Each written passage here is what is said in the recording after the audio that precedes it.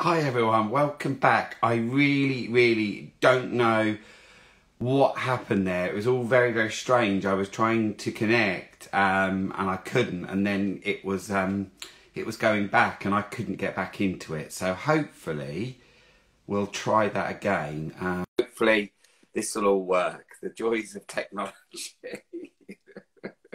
Right.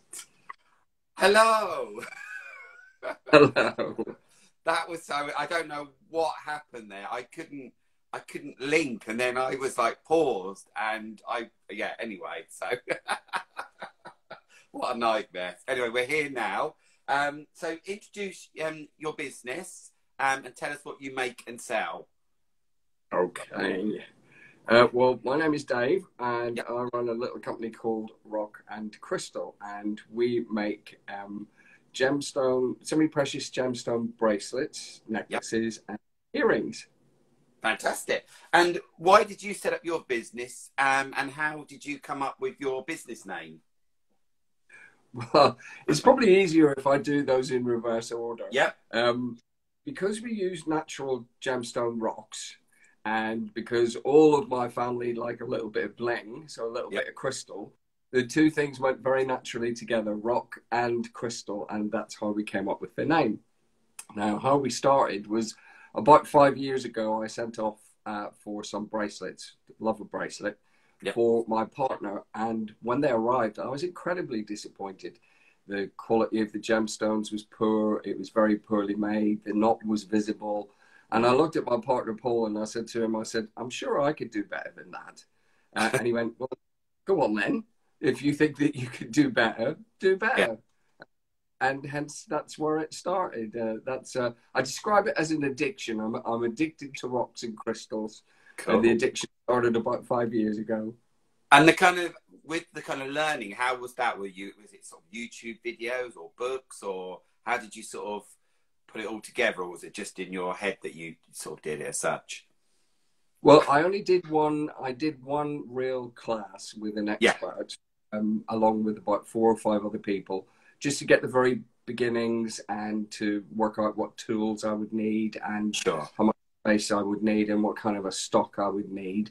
And then the rest of it has been just learning by accident, trying things, breaking things, making mistakes, thinking, and a lot of kind of cogitating, sitting there thinking, how can I make that work? What can I use to make that fit here? And so on. But yes, lots of YouTube videos, lots of practical help from other people. Yeah, exactly. And it's really helpful from other people. I like that story as well of finding something, because I think at the moment, especially in lockdown, there's been a lot of people who have all of a sudden that they kind of think that, and I don't mean to sound disrespectful, but they're kind of making something and it's not of that good quality, and it's just something they've thrown together. And it's when, I've seen what you make, and the passion for what you do is really, it comes through in what you make. But there's a difference between, and I think with our people and the people that are in our Curated, they are proper makers that make their products, and it's top quality, which is really important. Yeah, exactly. And that's why we did. And I also think what you just said there about Curated, I think the community is so important. And one of the things that I've been stunned by is that people are so generous. People are generous with their skills, with their ideas, with their help. Nobody that I've ever asked for help has gone, oh no, I'm making these and you can't do it. Everybody's been so helpful and said, oh, try this wire, try this cord. This is better. This is a better supplier for gemstones. Other people have taught me how to tell the difference between plastic and gemstones just by feel. Yes. So it's generosity of spirit that other people have shown, and that I also, when people ask me a question, I try and pass that on. Exactly. And there is, isn't it? There's that difference that you have where you know exactly what goes into the crystal, how it's made, instead of it just being, with some of those people where they just chuck everything in front and, well, there we are, and not really know what it's about, but because you've made that.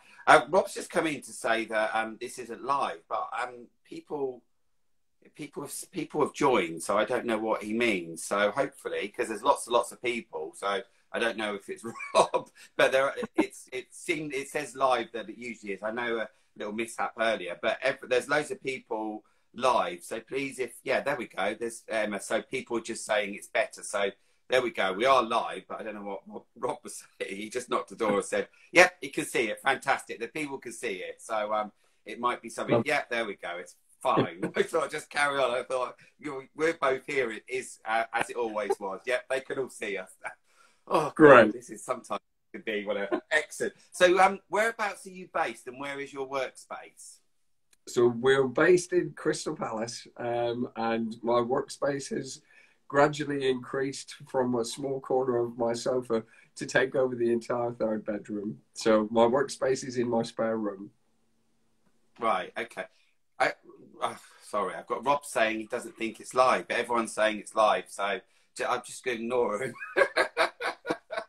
I thought as well with your name, Rock and Crystal, I thought it had something to do with Crystal Palace where you live, but that's not right. I think that's a happy coincidence. I think if you asked the two of us, I would say I came up with the name. If you asked Paul, he would say that he came up with the name. Excellent. No, it's just because it was me. Exactly. It's one of those questions that I kind of, when I started asking people, I think it was Parkgate Pottery, I was sending something to her, and then I was like, she lives in Parkgate Road, and that's why she's Parkgate Pottery. And then I thought it's quite interesting just to find out about the business name. So, I'm watching it on Dapper Suave, not curated by. Okay. Oh, I see what I've done. Yeah, okay. So everyone's watching this. I'm actually, for some reason, watching it via Dapper Suave. So with all the confusion of me coming on, I've actually gone on to Dapper Suave's account to do this. So obviously people are watching this. So I am really sorry, I think, because what went wrong earlier. So we'll still, I know Curated froze and I just couldn't catch up with it. So we'll be able to, I'm sure that we'll be able to still share this via Dapper Suave over to Curated. So don't worry about that, everyone. And obviously, it just means those people on Curated might not necessarily seeing this, but we'll do a little shout. So I am really, really sorry. This is the first time this has gone wrong. I understand what Rob's on about now. So we are Dapper Suave at the moment, but Dapper Suave is part of Curated. So anyway, sorry about this, Dave. That's all right, no problem. Next question is, have you a favourite item to create and why have you chosen that? Do you know, it's really, really difficult. I suppose it's a little bit like asking somebody which one is their favourite child. Yeah. Every time I try something new, it becomes my favourite for a little while. My favourite at the moment is we've just launched a new range of malas, all hand knotted and made from natural crystal. So, but I keep going back to my start point, my lovely gemstone bracelets with a little bit of zing and crystal. So it's my favorite changes constantly, but I keep going back to my first child, if you like. My bracelets. Both Paul and I've got 4 sisters. Everybody in the family, like I say, we have a little touch of bling about us, I like to think. Yeah. And I keep going back to my bracelets and thinking about stones and construction and men's ranges and ladies' ranges. And surprisingly, very recently, I've been asked for a lot of children's bracelets. Yes. But at the moment, my favourite is children's bracelets because I'm just building up stock and looking at doing a range of those as well. Yeah, I mean, the weekend when we were at Ewhurst and just got some like little headbands, and then the people were saying, "Oh, do you do them for kids?" We're like, "No," and it's one of those things where just having the kids. There's a lot of our events as well. You do get the little kids come in and they've got a little bit of pocket money, and you always say, have something at the front, to get those little kids in there, and the kids are very much into. They're learning a lot more about sustainability, about recycling and all of that, and they're also looking when they have their money to what they want to spend it on, and not necessarily now of high street tat. They obviously they're understanding what their parents are wanting. So we need a children's range, isn't it? And we've got those people that do that, but it's nice and to get that feedback as well, isn't it? That actually the children's range would work, which is really good. And then you're not forgetting everyone, because sometimes jewellers, they do all this lovely jewellery and they forget about the men, where's your men? And we go cufflinks, and I, for one, I only wear cufflinks if I'm going to a wedding, which is very, Yeah, very rare, isn't it? So, absolutely. um, so have you been working on anything new this year at all? I'm sure that you're constantly new stuff, isn't it? Yeah, I've been trying Yeah. to stay out of emerging curves. And actually, it was really interesting. We mentioned about the children. We had a lovely little boy came up on Saturday when we were out. Yeah. And he not only did he want a little bracelet for himself, he wanted something to match for his mum. So we ended Oh, up buying two of the same kind. And he was only about 6 years old, and his dad yeah. paid. It was just lovely. But Yeah. again, new stuff is listening to customer feedback. The malas came about sorry, I do beg your pardon. From feedback from a mind, body, and spirit event that we did very recently, which was Sure. "Do you do malas?" And Yeah. so that's hence the introduction of the range of malas. And recently as well, we've had a lot of requests for shungite, which is a stone from China, which is supposed to protect against electromagnetic radiation. So lots of people concerned about telephone masts, about mobile phone use. So Sure. I've done Yeah.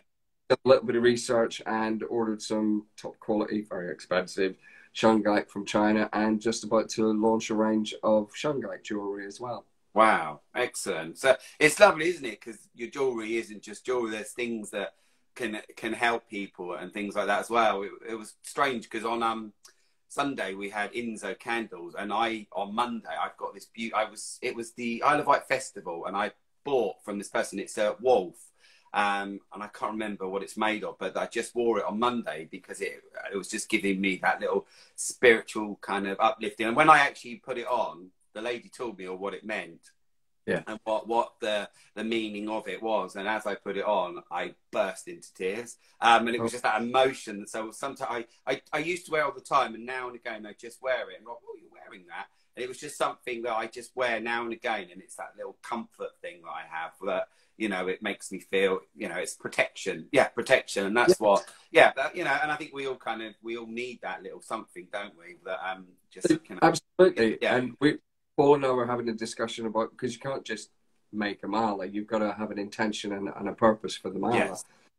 So he said, well, how are you going to decide which malas you make and which stones you use? So again, I was thinking back on some of my life experiences and some of the emotional disappointments that I've had.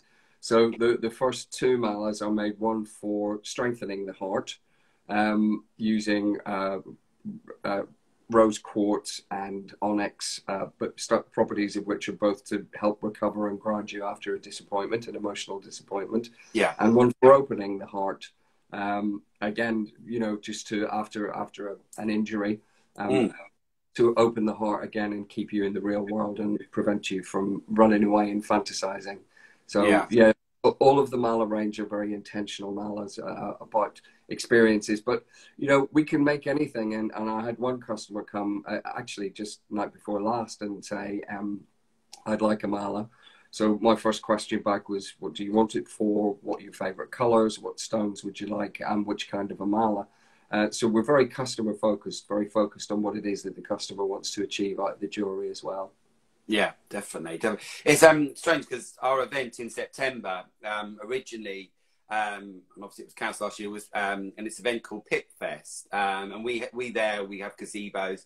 There's also live music. There's a beautiful. It's called Pitbrook House, so we're trying to raise money to keep it alive, and it's stunning, and if it can, I think it's used as police training at the moment, but if it could become something for the community. But we have a special yearly, and there's the stallholders that we have. There's the food, the live music, all of that going on. And there's spray paint, and there's also the healing fields, which is just really, really lovely. And it's just this great combination of people all coming together, and you can sit there in a circle, and there's all different things like that. So we're almost bringing a little bit of Pit Fest to our September event, because we were hoping to combine Pit Fest. They had Dorking Unlocked, which was live music, but as I've told people now, that's not going ahead. So we are still bringing a little bit of Pit Fest to our September event. So there we go with your crystals there.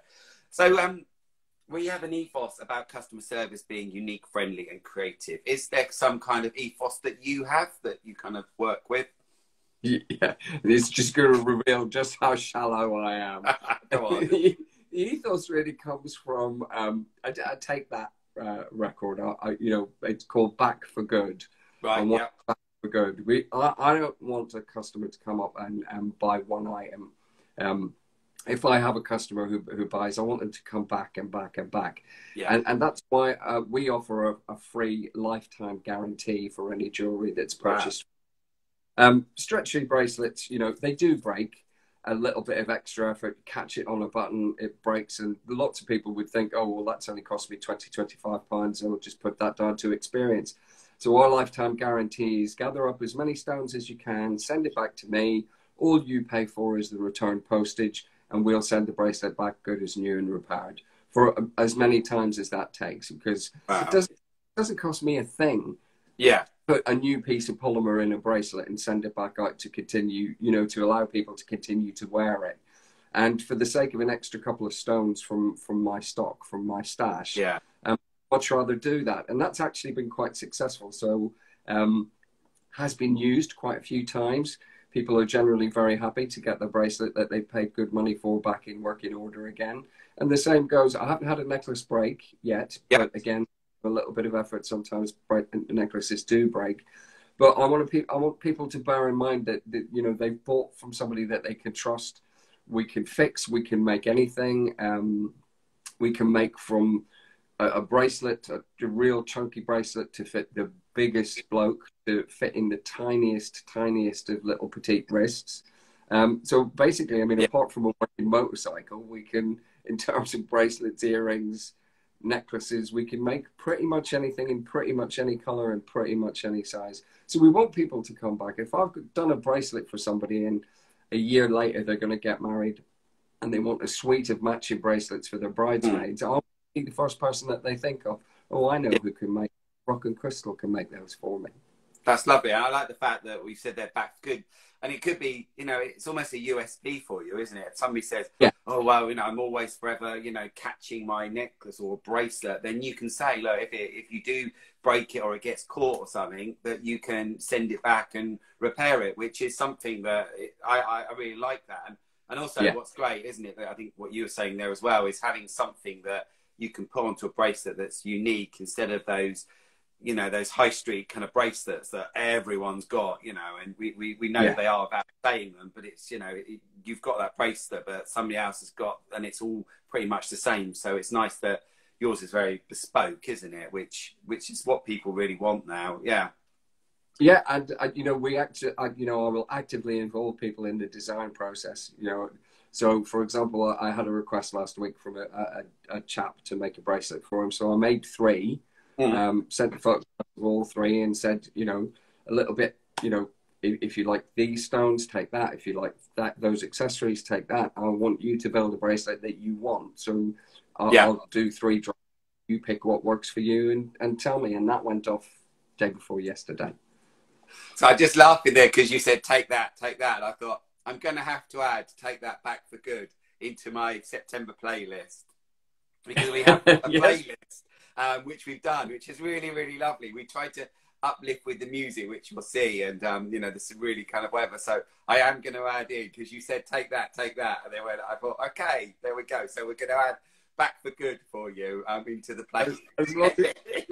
I like that. That's really good. Sometimes when I listen, I'll put that in because they've said something that's a song. So there we go, a special request there for you into our music, and that's really nice because I will share the music with you as well, but we have on Spotify. So if you just type in Curated by Dapper Suave, we've got our Christmas summer list, we've got our June one and our September. So we just send the link to Dorking Knowles and they'll play that music in the hall, which is really, really lovely. So we try to customize each time. So if somebody says a little, like you just said there we go, it's added.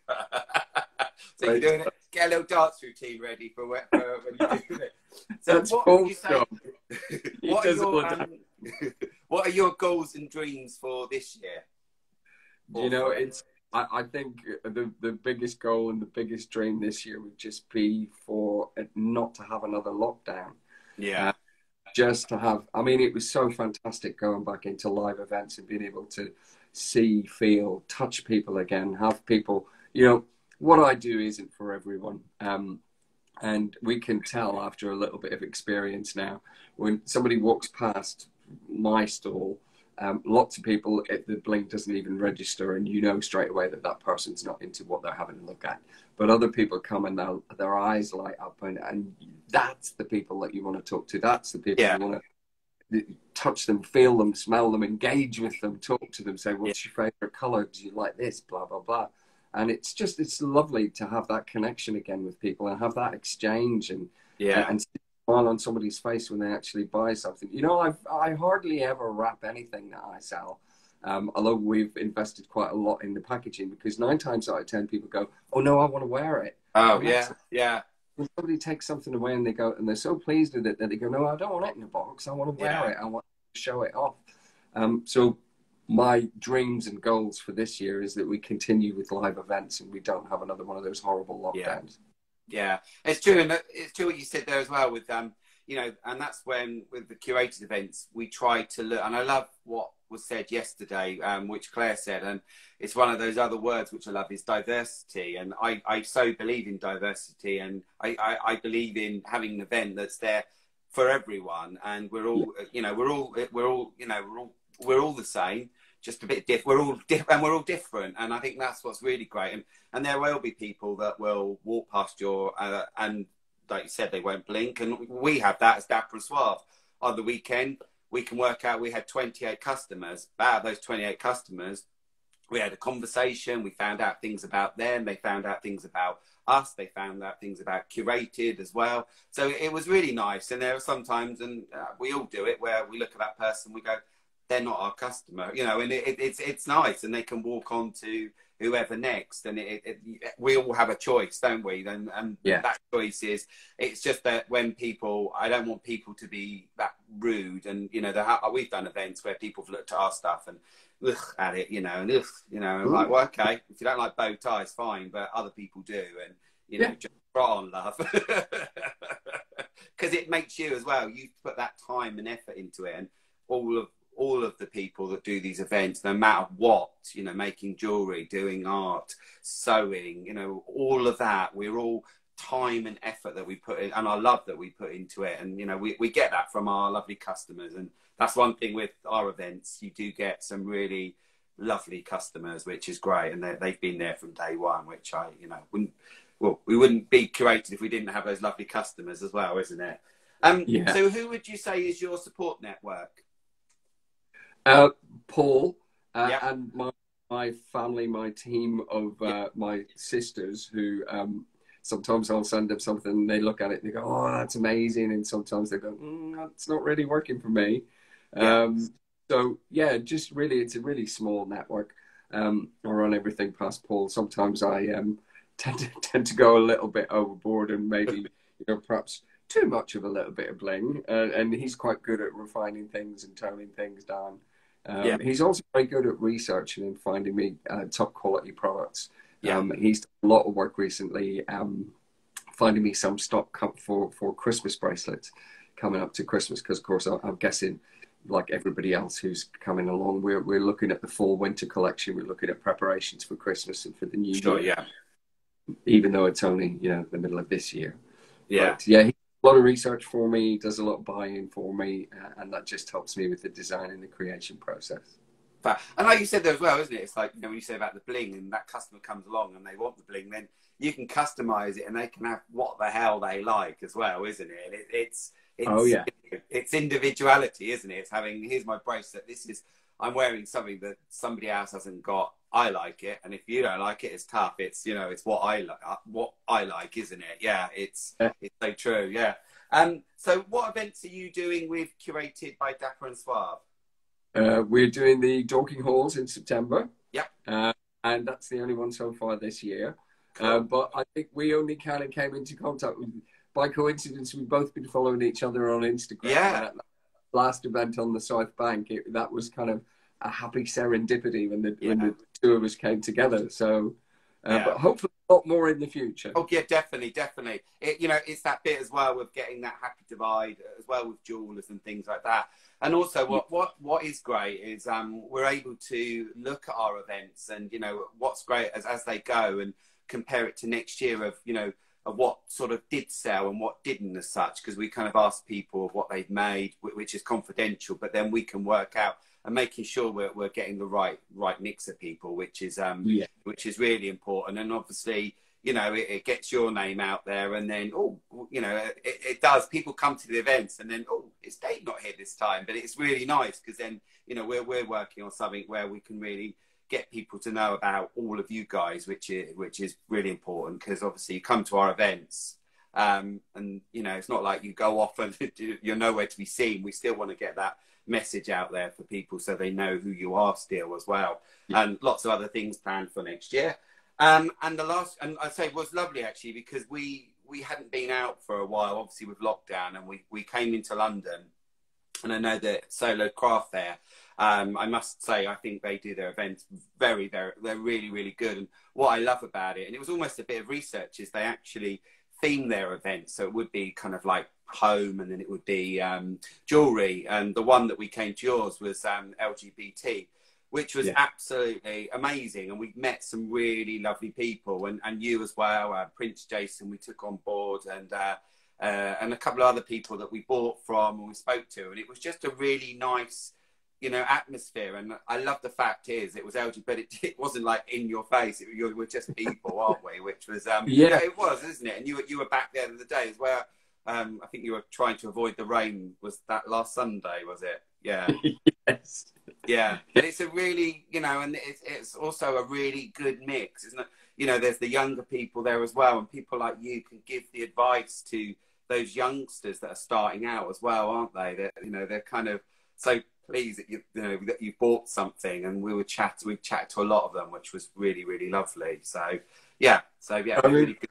Saturday was really lovely. I sometimes when I'm at a fair, I have to keep saying to myself, "You're here to sell, not to buy. You're here to sell, to buy." It didn't work out like that on Saturday. Yeah. I bought from, I think, about 3 other stall holders, and it's great because, you know, in the little lulls we can all talk to each other and admire each other's work and the passion. And it was a lovely mix again on Saturday. Yeah. It was superb, matched, lovely bunch of supportive. Yeah, exactly. You know, and then that's something that I'm sort of working on, that when meet people at different events, that we can then, you know, getting that sounding board so that, you know about other markets that are going on, they know about ours, and we can all kind of work together, because it's great, isn't it, to pop up at different events and you go somewhere and, oh, look, there's Dave, or, you know, in different things, because it's always nice as well. I think there are those people that stick at the same, I do this event and I do this every month and that's all I do. And you kind of get there, oh, it's them again, you know. And it's really nice to have new, fresh things that are at the events each time, which make that variety, doesn't it? So the last question is, why did you choose to work with Curated by Dapper Suave? How can you choose not to work with a company called Dapper and Suave? Very true. I mean, just, you know, we had such a good conversation, and I've been following you on Instagram for a while, and I love the ethos that you have, and I love how other people talk about the community that you build among the traders, and that spirit, and all of the additional things that you do, like this, like the web chats and the WhatsApp groups supporting each other and the Zoom meetings. So I have been to some events where you just kind of like, there's your stall, crack on. But this is a very different experience. This feels like community creation. And we, in these hard times, we all need each other. We all need that little bit of support and assistance. Yeah, thank you. I mean, you know, as well with the WhatsApp group and the bits that we do, it's almost what I'm trying to do is almost get that bit so that you can already kind of interact and meet each other. So that you know, on the day that you kind of know almost, oh, I'm going to buy from her or him or whoever it is, and doing that. But you've made that connection already, and then it also takes away that, you know, you don't want to come to an event and everyone's just chatting, you know, stall holders, and then they forget the customers, which, you know, we've been to those events. And I think sometimes when you step back and, you see it from the other side as a customer's point of view. So that's what I'm trying to that experience, so that we're all, you know, and it's great. There's the vibe when we're all getting, you know, we're getting ready, you know, setting up, and everyone comes over to each stalls, and oh wow, that's great, because it's, you know, they've seen it, and then, you know, even just checking in and afterwards. So it's a really nice thing that that we're doing. So yeah, anyway, as this video, I have to say to you, I'm really, really sorry. This should have been on our Curated by Dapper Suave. So hopefully I'll be able to share it somehow, and I do apologise. We had a bit of a glitch earlier. We will be back tomorrow. It will be on my Curated by Dapper Suave posting, but probably, you know, there are people that follow Dapper Suave that you know, don't necessarily follow Curated, because it's a, you know, there are some people that's that sort of crossover. Rob's got it sorted. There we go. What would I do without him? So tomorrow we're going to be with Stuff by the Bloke with Gary, which is really, really exciting to talk to Gary. Gary's been with us right from the beginning, so really nice to talk to him. So we'll be chatting all things Stuff by the Bloke tomorrow. This video will go up. Hopefully I'll put it onto our Curated, and it will go over onto our YouTube. So please don't forget to subscribe onto our YouTube, and we'll see you September, and I'll see Dave as well tonight at 6 o'clock with our lovely September Zoom catch up that we're going to have.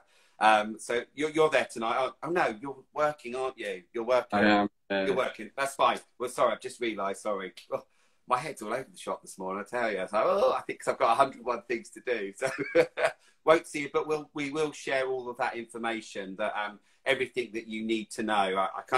I've tried to work out in my head, doing all these events now, everything you need to know is there. You know, even from last time, somebody, where are the toilets? And I was directing the women to the men's. So I will put the directions to the toilets. I was like, yeah, on the left. I was like, oh my God, I've taken her to the men's toilets. Anyway, I'm sure she found them. Right, really great to talk to you. And I say, you'll see Dave at our September event. And everyone have a lovely day. I hope things get better technically for me. All right, cheers. Take care. Bye-bye. Bye-bye.